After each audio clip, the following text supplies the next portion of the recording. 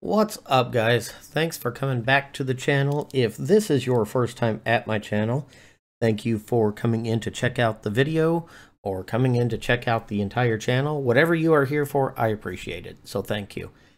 So today, guys, I want to show you this neat little trick that I learned. And it's one of them things that actually has kind of, in the back of my mind, it not really bothered me, but kind of made me wonder for a while. And I'm sure that most of you have maybe thought this at one point, but let me show you what I'm talking about here. I have this folder here open with some miscellaneous documents here. We've all seen to where if you right click this and go to send to, it usually, and I've cleaned this up and I will show you how to clean this up. Usually you'll have, multiple things in there that you just do not use. There's usually like, it'll want to send it to, like I use TeamViewer, it'll want to send it to TeamViewer, it'll want to send to email, want to send to fax, that kind of stuff. So I kind of send things through email differently. So I removed that. I removed the fax thing because it's not 1985 and nobody uses a fax anymore. And they even had a documents to send documents just to your regular documents folder. I handle that a whole different way, so I didn't need those, so I got rid of those. But point is, I'm going to show you guys how to remove things from here today and how to add things here. So here's what you do, guys, and it's actually very simple. So I'm going to go ahead and just leave this open, and I'm going to open up another File Explorer window. And bonus tip for you guys, I will show you how to do this easily. Some may know this. I keep an icon for my File Explorer down here.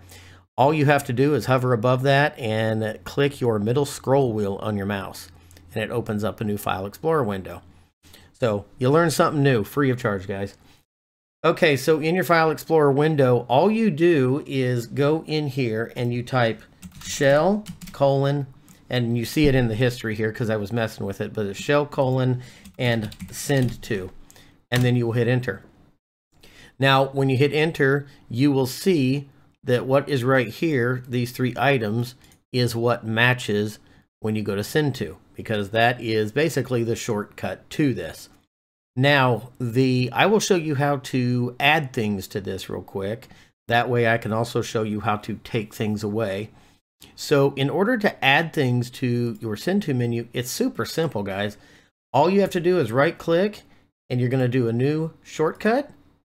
And then you're going to browse. For me, I'm going to link this to and give it a shortcut to a folder on another internal drive, which is my E drive. So I'm going to go there, E drive, and this is the folder here, random documents. So you just click on that and hit OK.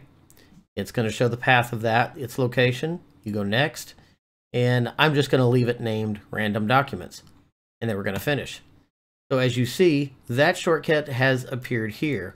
Now let me show you there's nothing in it before I show you this next thing. It's empty.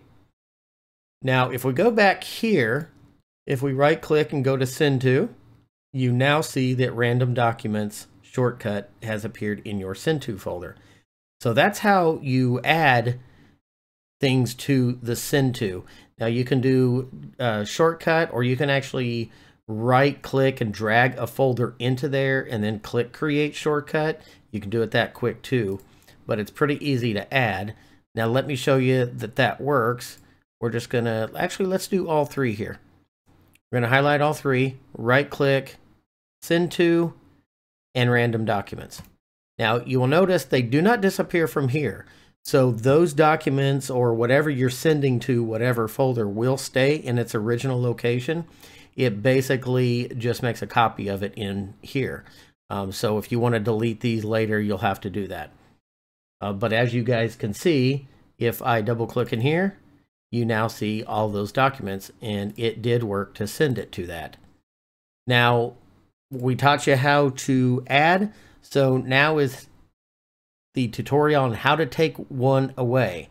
So again, if you're looking here, send to, say for instance, that's the one that you do not want in there.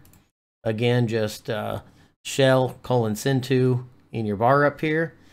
Super simple, guys. Right click, hit delete. It's gone. And if you go here, right click, send to, As you can see, that shortcut is no longer in there. So again, guys, I know it's a super short, super quick video. It's just something that I wanted to show you because I've actually had people ask me this in the past and I just didn't know. And I always thought, well, I'm going to try to figure it out, but I kind of stumbled upon this recently. So I just wanted to put that out there for you guys. Anyway, guys, if this helped you out, if you like this, consider giving me a like.